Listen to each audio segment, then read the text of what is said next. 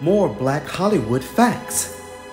This is actress Juanita Hall. She was the first black actor to win a Tony Award on Broadway. Juanita originated the role of Bloody Mary in the Rodgers and Hammerstein musical South Pacific. She is the original Bloody Mary.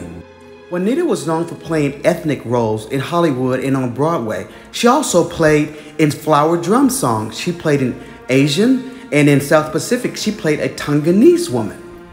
She went on to play Bloody Mary in the movie version of South Pacific, starring Mitzi Gaynor. This was a Rodgers and Hammerstein big box office smash. She played the original role that she originated on Broadway, Bloody Mary, Juanita Hall. Juanita was also a great blues singer, but her greatest claim to fame, she was the first African American to win the Tony Award on Broadway, 1950.